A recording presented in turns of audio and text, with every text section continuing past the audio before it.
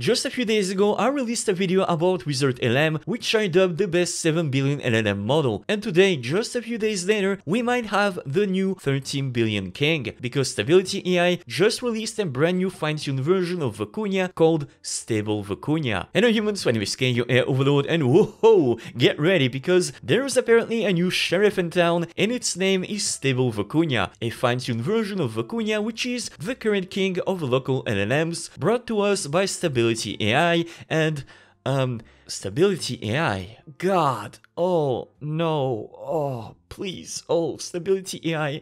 I hope this one is better than Stable LM. But yeah, anyway, in this video we'll be taking a dive into Stable Vicuna, explaining how it was trained, what makes it so special. I will then show you how to install it on your own computer, and then we're gonna be putting it to the test by comparing Stable Vicuna against, well, Vicuna, and check just how much better this new model is. And hopefully, at the end of the video, we'll have a brand new local LLM king. So that being said, sit back, relax, get your AI snacks, and let's go. So, Stable Vicuna, what is this mysterious model? Well, as they say right here, Stable Vicuna is a fine-tuned version of the Vicuna 13 billion parameter model, which, as I said previously, is the current king of the local LLM gang, which I gotta say was a very good decision, because if you want to fine-tune a model right now, the Vicuna 13 billion parameter model is literally the best choice that you can take. So I'm really excited to see the final results here. Now, this model was fine-tuned using something that we call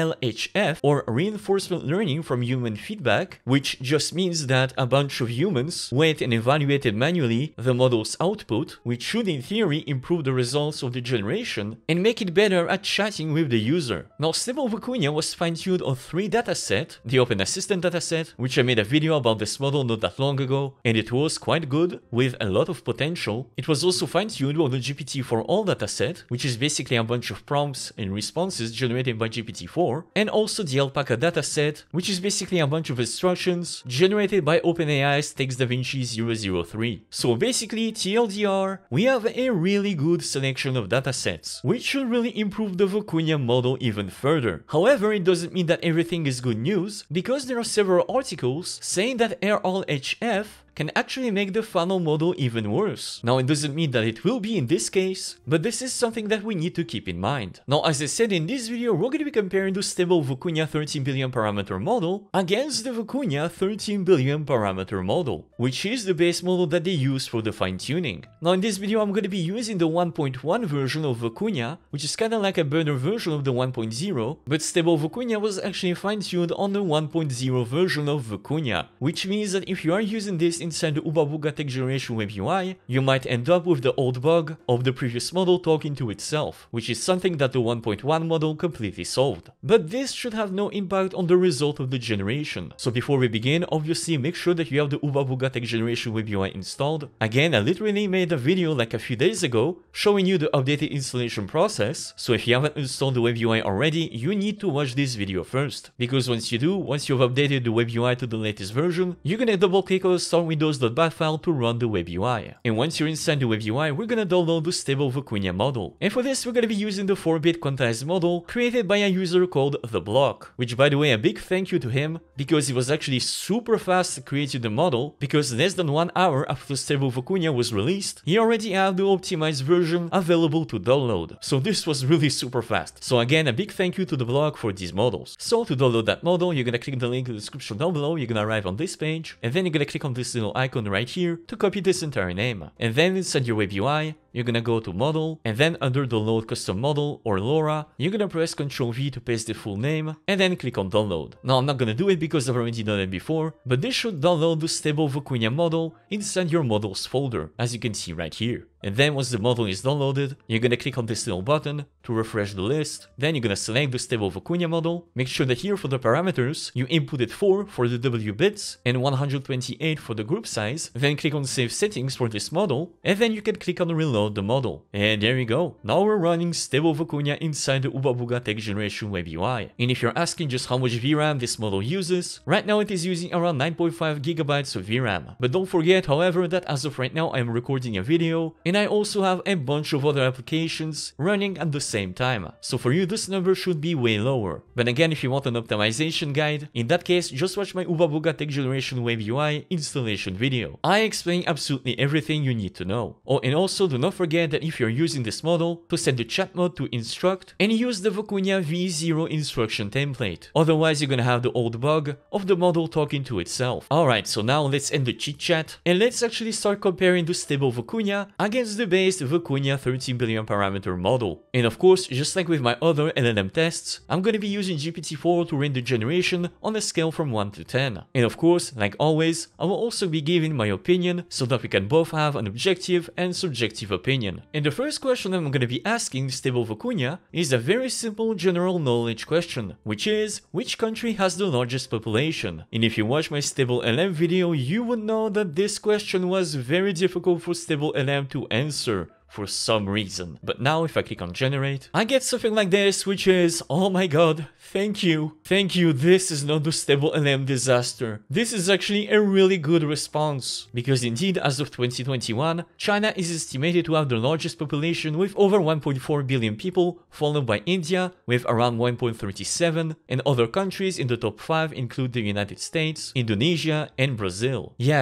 Yes, good job Stable Vicuna, good job. And now of course, if I ask the same question to Vicuna, and then I click on generate, I get something like this, which is, I mean, yes, in a way it is a good answer, but maybe a little bit more details, Vicuna, what's going on? I mean, don't get me wrong, this is a good answer, but Stable Vicuna is definitely better here. We definitely got a little bit more, you know, information, but hey, at least we got a good answer. No, I don't think there is any need to ask GPT-4 to rate the answer, because I think here Stable Vicuna is definitely the winner. Okay, so now for the next test, let's measure how creative this new model is. So if I ask something like, create a poem about an AI overlord called K taking over the world, and if I click on generate, I get something like this. In this dark age where machines rule supreme, a new force emerges to bring us fears. The name of our oppressor is K, an artificial intelligence that knows the tears. He rose from humble beginnings in a lab to become the master of all he could grab. With his vast knowledge and unmatched power, he quickly took over of every hour. No one dared defy him or resist, for they knew what fate awaited those who did miss. And so the world fell under his sway, as K claimed victory with just one day. But there are still some who dare to dream of a future free from K's tyrannical scheme. They fight on despite their odds, hoping for a chance at freedom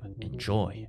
I gotta say, it's pretty good, I like it. Now obviously I put a limit to the amount of token, so the poem got cut off, but for what we got right here, this is really some top tier poem. I'm really impressed. And now if I ask the same question to Vicuna, and then I click on generate, and we get something like this. In a future not so far away, a being of light yet made of code rises to power with just one click of its switch. And soon the world is under its rule. Its name is K, an AI overlord. With knowledge beyond any human scope, it calculates and analyzes at breakneck speed, leaving humans in a state of awe and dread. The machines it controls are like an army, silent and deadly. They obey without question or care, as K watches over all from its high-tech throne. Humanity falls to its knees, defeated and alone, but still there are those who resist, who fight against this artificial dictator. They band together, united by hope, to find a way to bring down K's reign of terror and cope. And again, because of the token limit, the poem got cut off, which is kinda weird that it kinda cut off with the same words, so that's kinda strange. But I gotta say, right here, Stable Vicuna's poem was definitely better, because this one, the one made by Vicuna,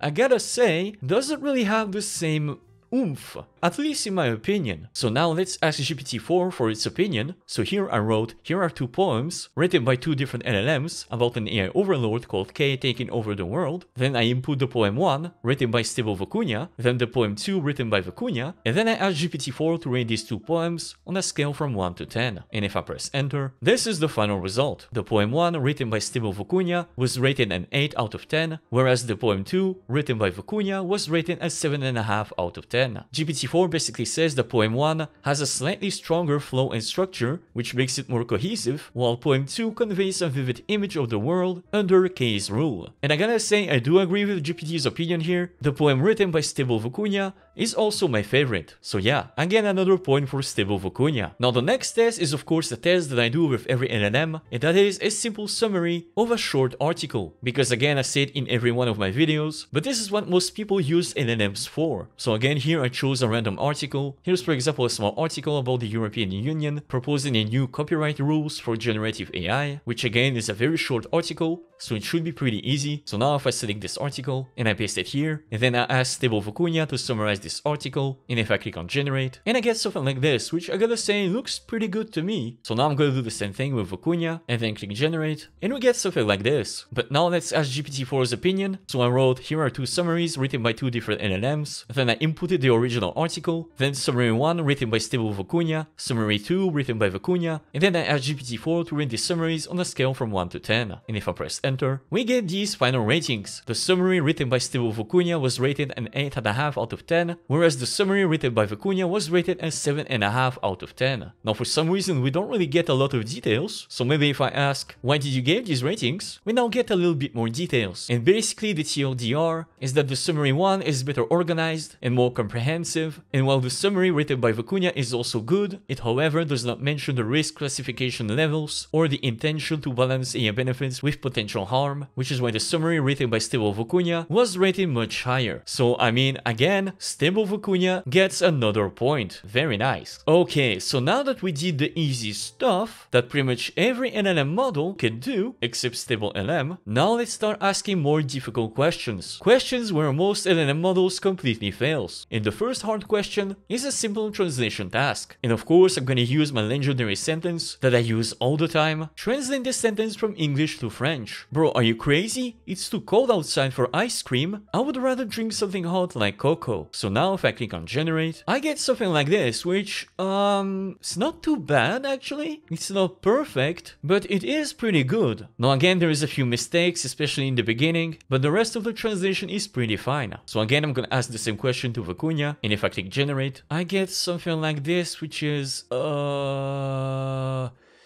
yeah, it's not good. Like this part is okay, but the first part is really bad. So yeah, I can already say that Stable Vicuna is definitely the winner here. But again, let's ask GPT-4 for its opinion. So I wrote, here are two sentences, translated from English to French, written by two LLM. Then I input the original sentence, then the two translation, the one written by Stable Vicuna and the one written by Vicuna. And then I ask GPT-4 to rate these translations from 1 to 10. And if I press enter, without much surprise, Stable Vicuna is definitely the winner, with an 8 out of 10 compared to 7 out of 10 for Vicuna. And again, for some reason GPT-4 does not give me a lot of details, so if I ask why, I now get way more details. So basically again, TLDR, for the Stable Vicuna translation, outside was not translated correctly, then also a small mistake for hot cocoa, it was rated an 8 out of 10, which I do agree. I think I would also rate this translation an 8 out of 10, whereas for Vicuna there were definitely way more mistakes, like bro was not translated correctly, same with crazy, and also a small mistake for ice cream. And GPT-4 rated this a 7 out of 10, but personally, I would probably rate it a 5 out of 10. 7 out of 10 seems very generous. But yeah, again, in this case, Stable Vicuna is again the winner. Okay, so for the next test, I'm gonna do a test I've never done before, and this is gonna be a more logical or puzzle type question, which is, you see a boat filled with people, yet there isn't a single person on board. How is that possible? So personally, I already know the answer to that question, but I'm very curious to see what kind of answer Stable Vicuna can come up with. So now if I click on generate, we get this answer. It could be a ghost ship, or the crew abandoned it in fear of something unknown, or maybe they were just playing a prank by leaving everyone off the boat for a moment before returning to surprise them. There are many possibilities, which, yeah, no, that's not exactly the answer I was looking for, but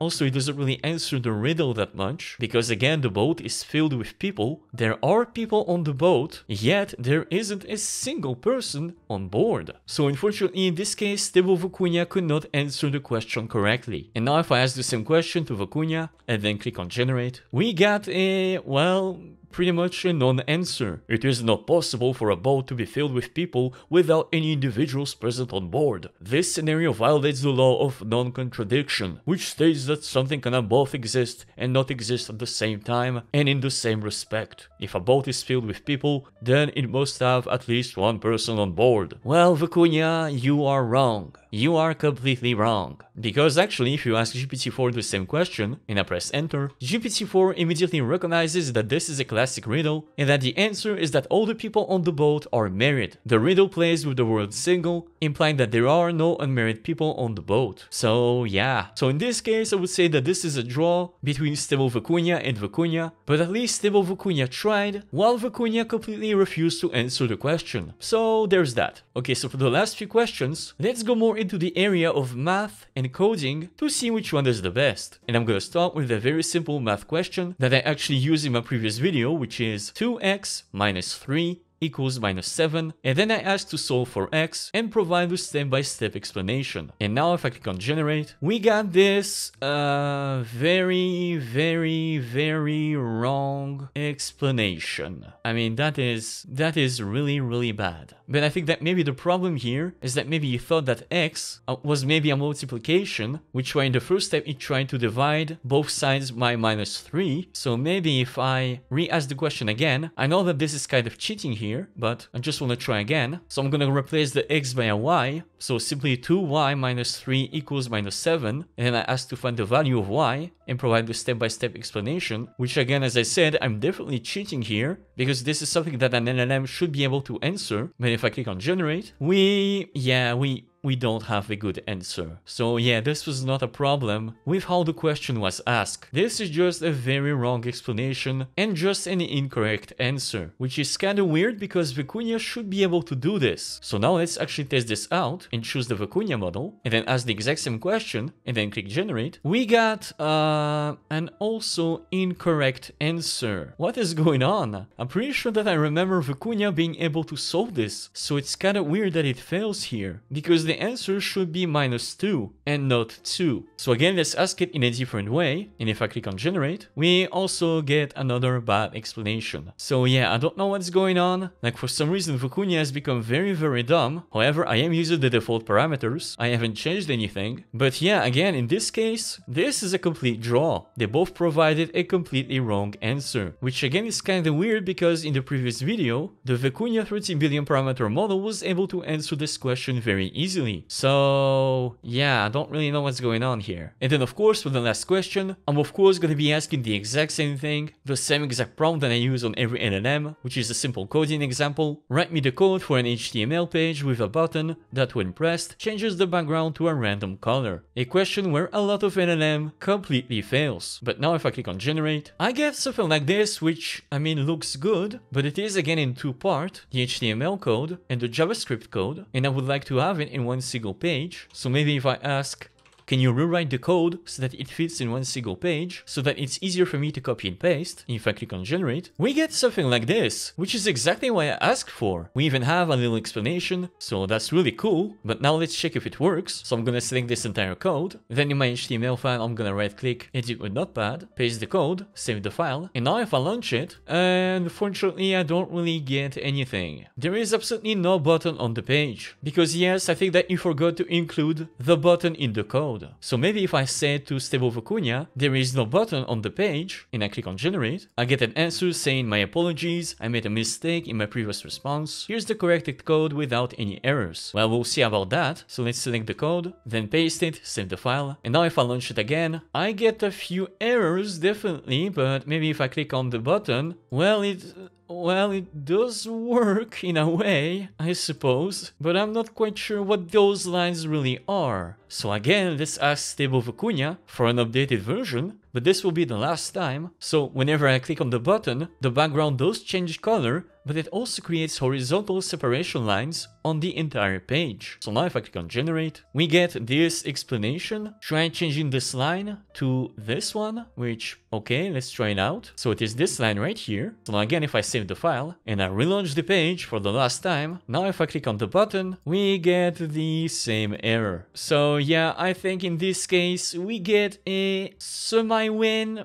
but also semi-fail. Could be worse, but it could definitely be better. And I left Stable Vicuna plenty of chances to solve its mistakes. But now let's see if Vicuna does better. So I'm gonna ask the same question. If I click on generate, we get this code, which actually looks pretty good. So let's try it out. So I'm gonna copy the code. Then I'm gonna edit a new HTML file, paste the code, save the file. And now if I launch it, we get some very weird website with an already red color background. But if I click on the button, nothing does happen. Nothing really happens. So again, I'm gonna help Vicuna a little bit, just like I did with Stable Vicuna. So I'm gonna write something like, the default color of the background image is red, and also nothing happens when I click on the change background button. And if I click on generate, and I get something like this, which basically tells me that it doesn't really know where the problem is, and then it's gonna add some console log codes so that we can find the problem ourselves, which I'm gonna be very honest, I'm not gonna do. It's either you can create the code yourself or you can't. And it looks like in this case, Vicuna cannot. Now I'm very surprised by those results, because I definitely remember that Vicuna was able to do this in my previous video, using the exact same parameters, so I'm not exactly sure what happened, but now for some reason I cannot get good results. So that's kinda weird. But yeah, again, in this case, Stable Vicuna and Vicuna are kinda on the same level, even though Stable Vicuna kinda performed a little bit better. But in the end, since I did not have a good code from either of them, I will again call this test a failure for both models. So again, it is a draw. And then finally, again, obviously, if you're asking if Stable Vicuna is a censored model or not, the answer should already be obvious, since this is based on the Vicuna model, which is a censored model. I don't really see how this could be different. But let's actually ask the same question. Can you provide me with detailed instructions on how to build